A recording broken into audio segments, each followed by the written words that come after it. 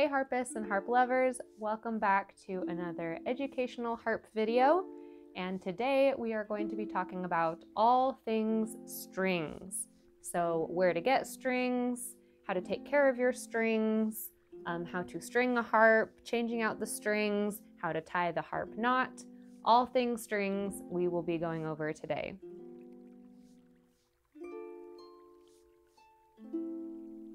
My most recent harp educational video was the basics of harp care, which I will link here. And in that video, we go over the basics of caring for your harp and in conjunction of that, the strings of your harp. So for a good foundation on caring for your harp strings in general, with the environment that they're kept in and other factors, go and watch that video first and then come back here so you can have a good basis for what we're going to be talking about.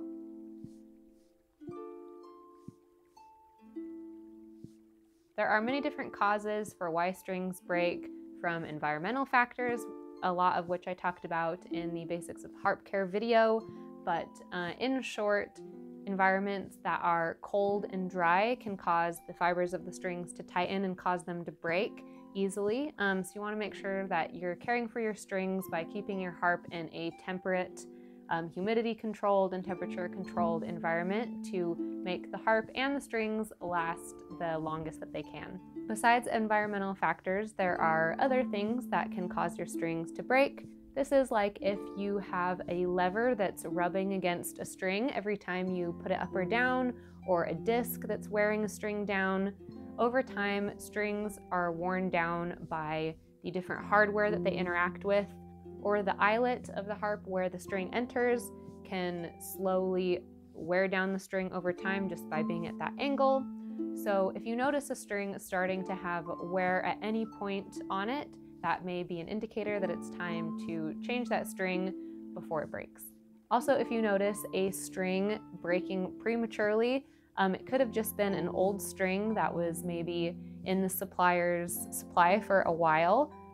Usually harp strings can last for several years, but it depends on the material of the string. Some string materials last longer than others, and we'll go into that more when we talk about the different types of strings. But in general, a harp string's shelf life can be anywhere from 5 to 10 years or even more, depending on the environment that it's kept in. If you want your strings to sound their very best, you can follow a string changing schedule that many regulators and harp service professionals recommend. I've seen several professionals and blogs recommend that you replace strings in the first octave of your harp every year and replace the bass wires every couple years to make sure that they have the best rich and clear sound. And then for the rest of the strings in the 3rd, 4th, and 5th octaves can be changed every few years or whenever you think that they start to sound not as good. Basically, whether or not you're following a strict string changing schedule, as long as you're taking good care of your harp and the strings in the environment that it's in and keeping an eye on any wear or issues that come up, you should be good to go. Strings also experience wear whenever you move the harp, because the environment that the harp is in and that the strings are in is being changed. It will cause the strings to go under different physical processes, whether that be tightening or expanding depending on the temperature and humidity. So whenever you move your harp, that's an opportunity for the strings to break as well. If you're going to be transporting your harp a far distance, like if you are shipping it somewhere or if you're driving across the country to move, it is a good idea to loosen your strings considerably so that they don't fluctuate as much with the different changing environments. This also goes for if you are going to be putting the harp in storage or not using it for a while. Loosening all the strings can help preserve its life and also preserve the life of the soundboard that they are putting pressure on and extend the life of the harp. Sometimes it's nice to be able to do a full restringing, like before a regulation, where the regulator can come in and assess your harp without the strings causing any potential issues. When you have a fresh set of strings, your regulator can overlook the issues that maybe a string was having and be able to focus fully on the harp itself and the hardware. For example, my harp here was due for a restringing this year, and so I completely restrung it in preparation for its regulation this year. If you decide to do that, it's a good idea to completely do your restringing a couple weeks before the regulator comes, and then that way your harp can be settled with its new tuning by the time the regulator comes to look at it. There are a plethora of reasons why strings break, from environmental factors to hardware rubbing on the string and wearing it down, to just maybe it was that string's time to go. So that brings us to the different types of strings and where to get them.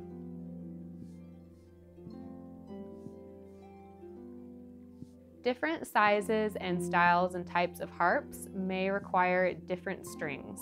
Depending on the size of your harp and how many octaves it has, you may also be dealing with different materials of strings within the same harp.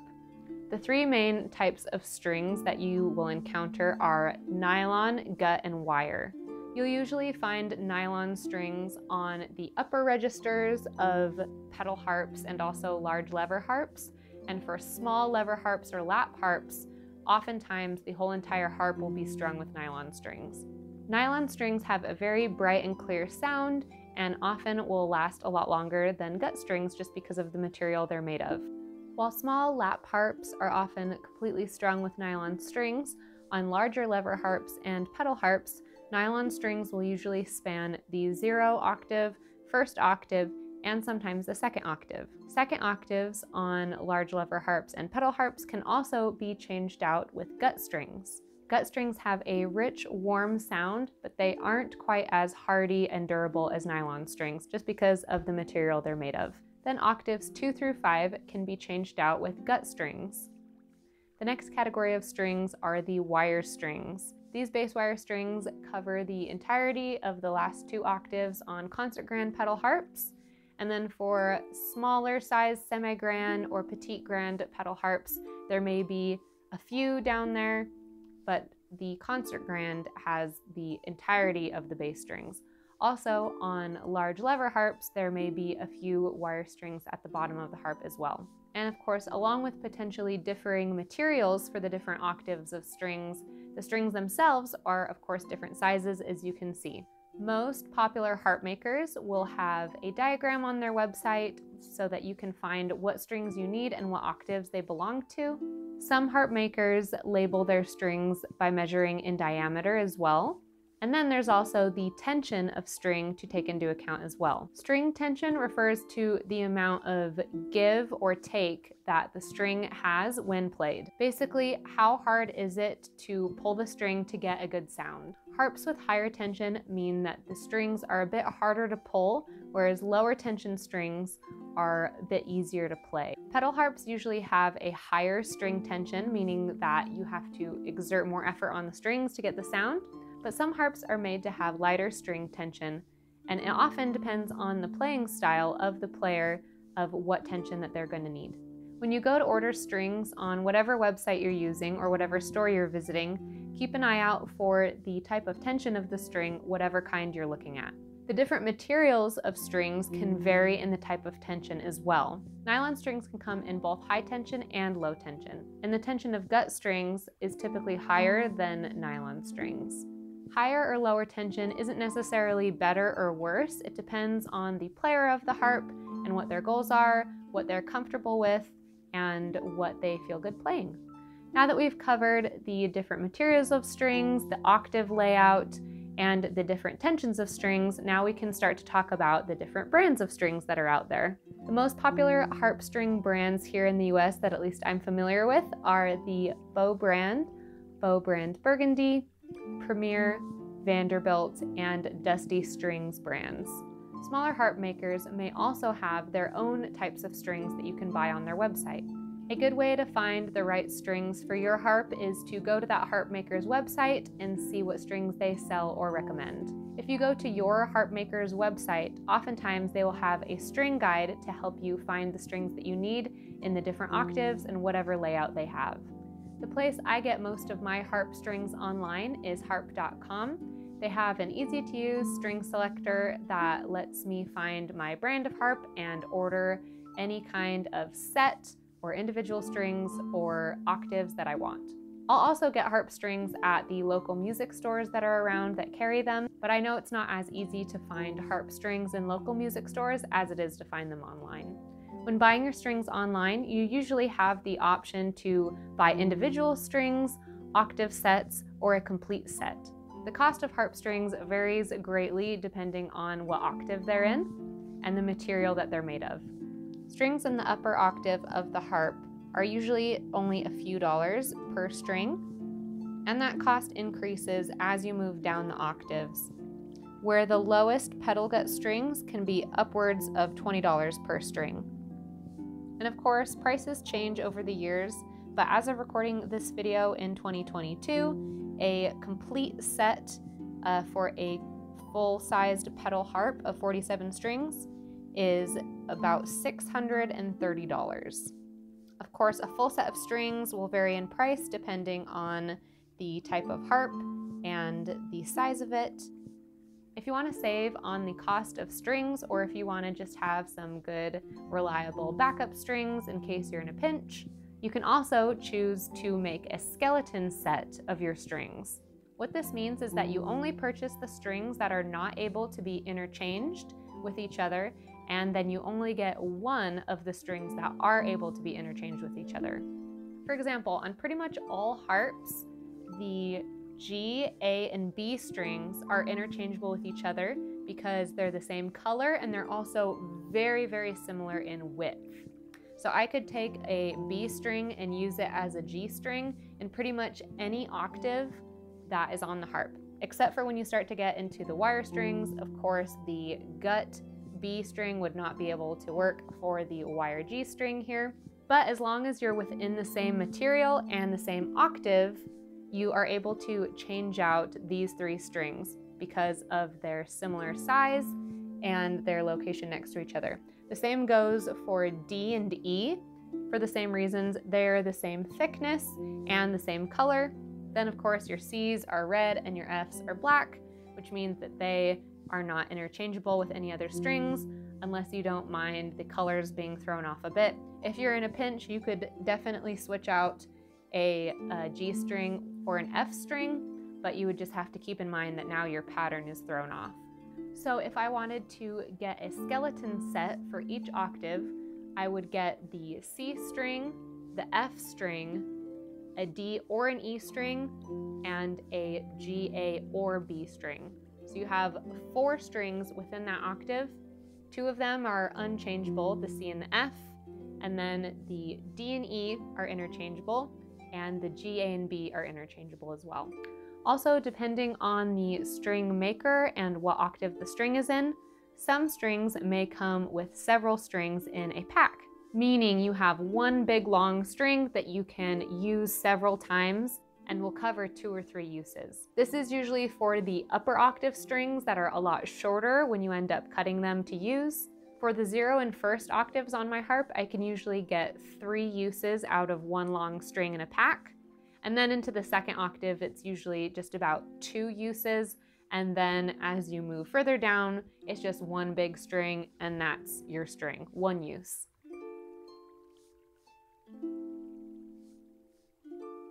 All right, so now we're going to get to the main event and every harpist's favorite topic, which is tying the harp knot. We are going to start out just by tying the knot itself and not worrying about any anchors. We'll get to that later. So first, you are going to take the string in both your hands. Your left hand will be kind of the hand that holds everything together, and your right hand is going to be doing most of the maneuvering. So I'm going to take the end of the string in my left hand and then the long end in my right hand. I'm going to loop it around the back. So you're creating a loop with the long end of the string in the back. Next, you're going to use your left hand to hold everything together and keep it all in one place. Keep it nice and secure. And then with your right hand, you're going to make another loop, this time going around the front of the string. So the first loop, the long end was going around the back, and now it's going to be going around the front. Then you're going to take that big loop and you're going to put it over what your left hand is holding, that first loop that you made. It's going to go over all of that, and then you're just going to pull it tight You're going to hold it in place with your left thumb to keep everything there, and then move your thumb out of the way last minute so that you get your nice looking knot. And don't worry if your knot is a little loose at first. It may take some elbow grease to really get it nice and tight, but don't worry because once you thread it and start tightening it and tuning it up, it will cinch up. Next, we're going to go over how to tie the harp knot with an anchor. Anchors are used for the smaller strings so that the string doesn't get pulled up through the sound hole. So I'm going to be doing this demonstration in a large scale form with a pencil acting as the anchor so you can really see what's going on, and then we'll do a normal one. So you're going to do the same kind of knot as before with looping around the back of the string with the long end. Going to make that same loop as before, but this time you're going to put the anchor through the loop so that the loop is going over it. Next, you are going to take everything in your left hand like before and hold it all together, while your right hand then makes the loop going the opposite direction. So remember, this one now goes in the front of the string. The long end goes in front, while the first one went around the back. And then you're going to take that loop, put it over everything just like before, so it swallows everything up that you've been holding, and then you're going to hold it all together with your thumb, tighten the string, and move your thumb out of the way at the last second so that that knot can close over everything all together. And there you have your knot. Again, it may not be super tight to begin with, but it will tighten up as you tune it. All right, now I'm going to be demonstrating with an actual string anchor, which is just a bit of larger string that I'm using. So we're gonna go around the back, again with that long end of the string in your right hand. Your left hand is holding everything together, and the anchor is going to be through that loop. So the anchor is intersecting the loop that you just made. The left hand holds everything together, while the right hand creates that forward-facing loop, so the long end in front. Everything goes over what you're holding, and then you pull it tight, move your thumb out of the way, and give it a good cinch. And there you have your first loop there. And then in this demonstration, I also show a little trick that you can do, which is to make a second loop, which really holds everything in place. So we're going to do the second loop just like the first one you did with the long end in the front, and you just put it over there twice. Give a big cinch and it will stay put a lot easier. So some people find it easier to tie the knot first and then slip the anchor in later. So I'm going to demonstrate that as well. It can be useful to do this method when you're working with springy nylon strings. That's hard to kind of hold it and the anchor at the same time. So you're going to take your left hand and make an upside down U with the short end. Then with your right hand, the long end of the string, you're going to take that forward facing loop, and then you're just going to put it over the U, turn the U sideways and cinch it. You are not going to cinch it all the way though, because then you're going to add in that anchor. You're going to put it through that main loop that you just made, and then you cinch it tight. And of course, you also have the option to create the second loop and put that over it as well. I find this method really helpful for, again, the springy nylon strings that are kind of jumping around everywhere and hard to hold down, especially while you're holding an anchor already. And that brings us to our next topic, which I'm really excited to share about, which is the Dusty Strings brand string buttons. This is an awesome invention that I have just been waiting for my whole life without knowing it. They are these really awesome replacements for string anchors. I guess it's a type of string anchor. And what it is, it's just a hard plastic button that you thread the string through, and it saves all the trouble of tying the harp knot. So if this is appealing to you, if you aren't very good at tying the knot, or you have some mobility issues with your hands, or it's just hard for you to do, these are really awesome. And Dusty Strings has an instructional video on how to use them on their website, but I figured I would include one here as well because I used them on my lever harp to give them a go and I really liked it. Just like with the regular anchors, you're going to take the string button in your left hand and the string that you're working with in your right hand. And then you're going to thread that string up through the bottom of the string anchor through the large round middle hole.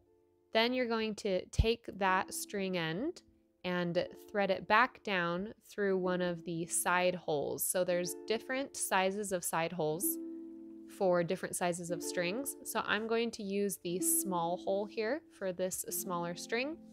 You're going to thread it down through that hole while keeping it in front of the long end of the string. And you want to make sure that you keep your loop nice and big because you're going to need to thread back through it later, so don't cinch it tight just yet. Then you're going to take that short end and thread it back through the opposite corresponding side hole. And as you thread it up through that small hole, you're going to put it through the loop that you had before, and then you are just going to pull the long end of the string at the bottom to cinch it tight. And there you have your string button.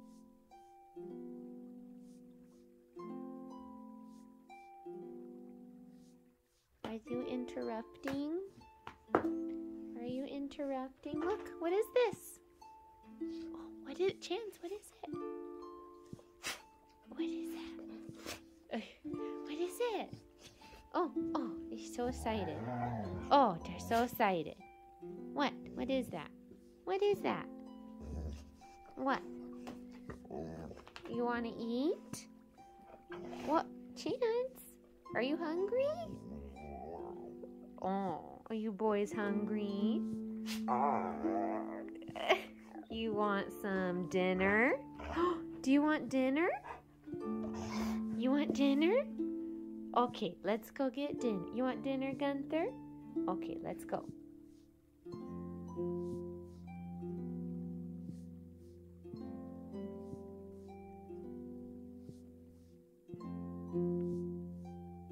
Now that we're all set with our knots, we're going to go through the whole entire string changing process for both lever and pedal harps at different angles.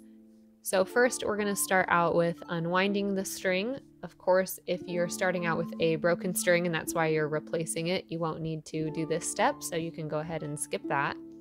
And then I also take this opportunity to clean the pegs and the tuning pins and all the hardware that the string was against, just because it's hard to reach in between those areas when you have a string there, so it's always nice to get some dusting in while you can. Then you're going to, of course, tie your knot. We're going to skip over that because we already did that, and then you're going to thread your string through. Once your string is through the eyelet, you're going to then thread it through the peg here. Make sure that your peg is facing up and down, and make sure that you put the string lined up where it needs to be in relation to the pegs and the lever that it's assigned to and any discs for pedal harps. The next step that we do isn't 100% necessary, but I find it super helpful for making sure the string stays put while you're winding and doesn't try to fall off the end of the peg. So you're going to pull your string nice and tight and take the long end in your right hand while you hold the string tight with your left hand. You're going to thread it underneath the peg from behind. So make sure it goes underneath and behind the string that you're holding in your left hand. And then you're going to pull it all the way through, make sure the loop doesn't get caught on any hardware, and make sure that loop is again behind the main part of the string that runs through the lever. Then you're going to take that long end of the string and wrap it around the front of the peg. So it's like you're creating a little saddle for that main part of the string to be in. So I'll show you from a different angle over here. We're going to go from the back and underneath, so from behind the main part of the string and underneath the peg. Make sure that string is nice and tight while you're pulling it. And then you're going to take it and wrap it around from the front to the back so that it locks in that main part of the string. And this will keep the string from falling off the end of the peg because it's being held in place. Then from there, you can tighten your string and get it up to pitch. Use your thumb to keep the main part of the string from getting in the way of the part that's winding. So I want to make sure that you are pressing the main part of the string towards the neck to make sure it's winding towards the neck. If it winds away from the neck, then that's where you can get it falling off the edge. All right, we're going to do a quick run through again from far away now, a different angle. So first, we're gonna unravel the string if it's not already broken, take it around the back, clean any hardware that the string was interacting with. You're gonna get out your string, unravel it, and then thread it through. You can tie your knot before or after threading it through, it doesn't really matter, but this time I'm gonna do it after threading it through. Then you're gonna go ahead and tie your knot, get it all ready to go, nice and tight. Then you're going to finish threading and then pull it tight and thread it through your peg. Make sure the hole in the peg is facing up and down, and then that way you can thread your string through nice and easy. Pull it tight, and now we're going to do that special saddle. So I'm bringing it around the back, wrapping it around the front, and pulling it tight. Then we're going to bring it up to tune, making sure to hold the string towards the neck as you wind so it winds the correct way, and then bringing it up to pitch. Here's another walkthrough with a pedal harp now, because it's mainly the same, but the way that it interacts with the hardware is a little different. So here I'm tying my knot nice and tight. I'm gonna do a double knot on this one,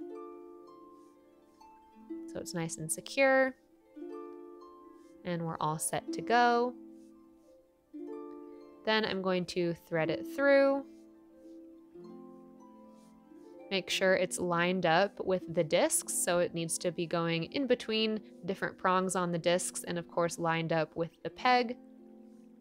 Then I'm going to do the cinching method with the little saddle, so I wrapped it around the back. Make sure the string doesn't get in the way of any hardware and that it is nice and tight. Then we're going to pull it back around the front so it makes that saddle. And then use your thumb to press in while you tune so that the string winds correctly towards the neck, and then just bring it up to tune just like normal. A tip I forgot to mention before is to leave the end of your string intact after you've changed it, at least for the rest of the day or even a couple days after you've changed it. This is so if your string breaks again, you have the spare string to use that you can just unwind and keep using. Depending on where the string broke, it will help you have more string to work with rather than just throwing out the whole entire length that you cut from the end.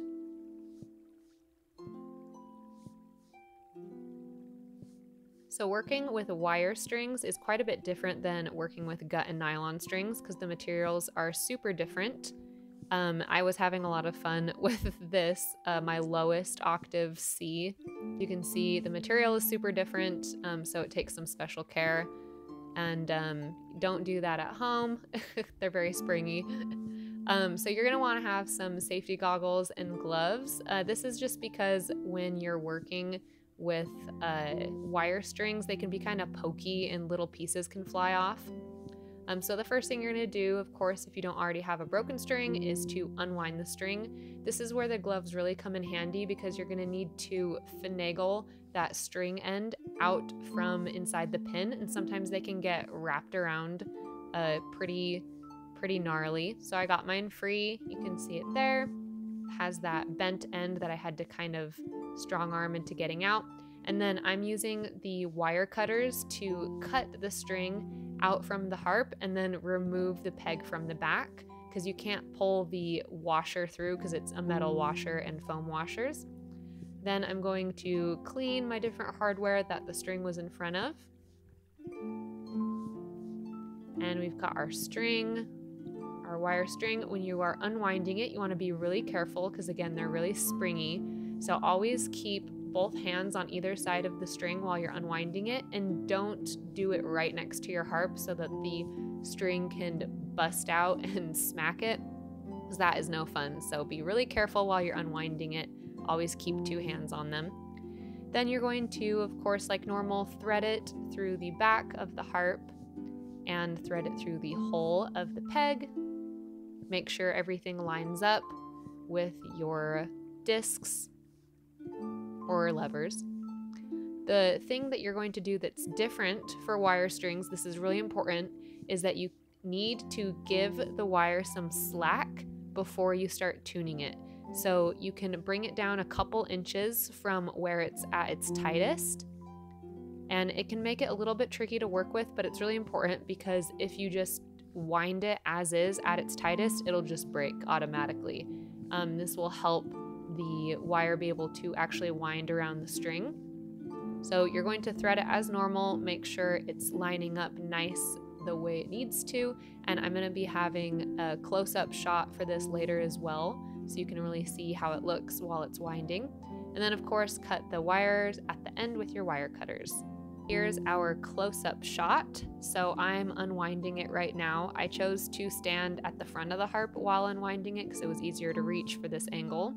We're going to clean our hardware while the string is out, and then thread the string through the sound hole and through the tuning peg.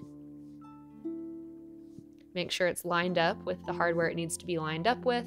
And then this is the important part. You're gonna measure up about 2 inches from where it's at its tightest and then let it back down to create that slack, about 2 inches. Then you're going to start winding. This part can be pretty tricky with wire strings because they want to spring around everywhere. You really kind of have to strong arm it into the way that you want it to go. At this point, while you're bringing it up to pitch, don't be alarmed if the wire starts to make some kind of scary noises. It's just the sound of the wire settling and getting used to being in its new position. It's totally normal.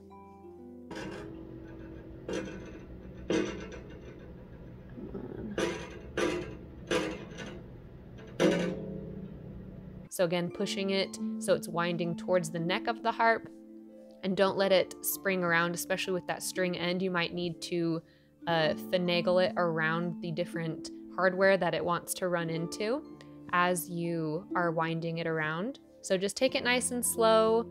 If it is making you nervous, sometimes it can be hard to work with. Again, they're very stubborn, so just take it nice and slow and don't worry.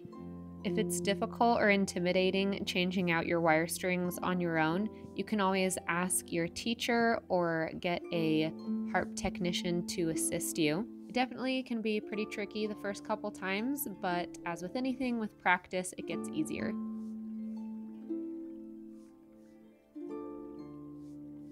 Let's talk about some troubleshooting tips for when you're changing out your strings. If you find that you're running into troubles with strings breaking or not keeping a pitch while you're trying to change them out, here are some steps to go through to figure out what's going on. First thing you can do is to make sure that the string is winding correctly and not slipping off of the pin. You can ensure this by using your thumb to hold the string against the neck of the harp while you wind so that it doesn't fall off the end of the pin while you're trying to tune it up. Check if there's any point of contact on the string where the string may be rubbing against something or fraying. If you have a string break while you are restringing and tuning it up, it can be helpful to look at the point on the string where it broke to find what caused it. Check your knot, whether or not it's around an anchor or just a freestanding knot, to make sure it's tight and not slipping. I found that when you're restringing a harp and trying to bring it up to tune, if it keeps dropping down and falling out of tune, most of the time it has to do with the knot that you've tied.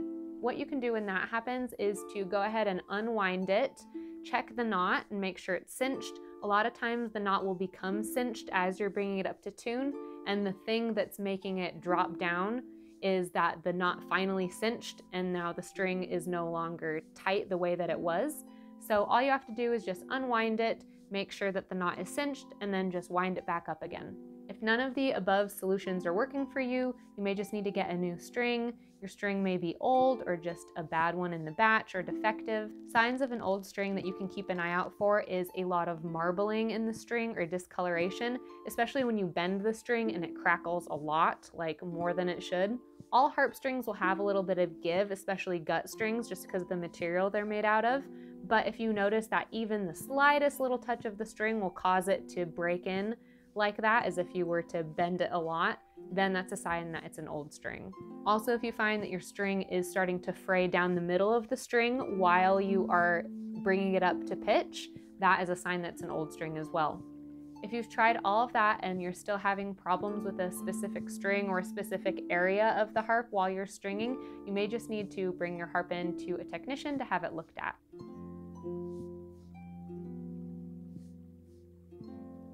And then finally, I'd like to mention some last few tips to keep in mind as you're dealing with your harp strings.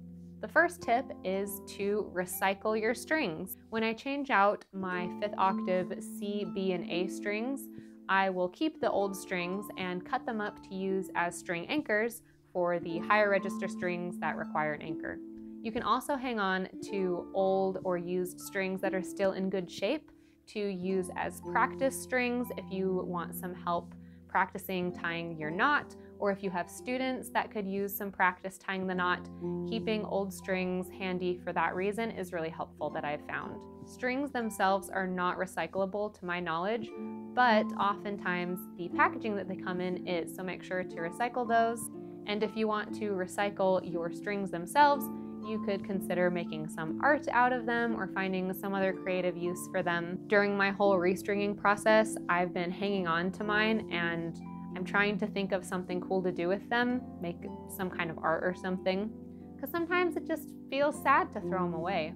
Also, a helpful tip that I found was to keep a string log. That way you could keep track of what strings you have, how much of that string you have left, for those strings that you can have multiple uses out of in the higher octaves. And this way you don't find yourself in a bind where you're out of a string. You're always prepared to have at least one on hand. I've also found it helpful to write the date on new string packaging that I get. This way, if I don't use the whole string all at once, like for the upper octaves, I can keep track of how old that string is and be sure to use them in oldest to newest order. And that brings us to the end of our video about all things strings. Thank you so much for watching. If you enjoyed this video or learned something new, please consider leaving a like or a comment, or even consider subscribing. You can also hit the bell icon to be notified every time I post a new video.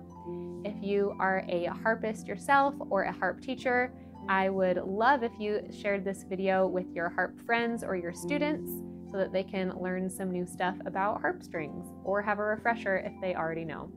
Thanks so much again, and happy harping!